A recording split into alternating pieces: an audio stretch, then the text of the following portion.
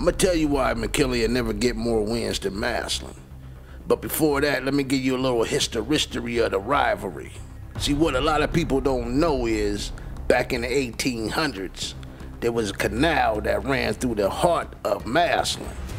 And on this canal, they used to ship goods, farm goods, and commodities to the market, which made Massillon the commercial hub for Stark County.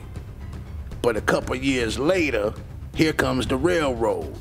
And because of landscaping issues, they had to build the railroads in Canton, which made Canton the hub and eventually the county seat of Stark County. And then, and only then, did it move to the sports arena. Now here's why Mckinley would never have more wins than Massillon. Because it's real kids in Massillon.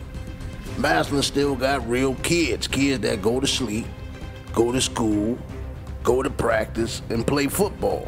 These is real kids. There's still real kids in Massillon.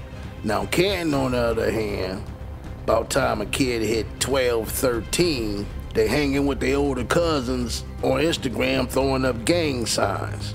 They ain't got time for school, they in the streets. If you don't know what the streets is, they in the streets. You see, about time they hit 12 or 13, they ain't thinking about school, they thinking about some money.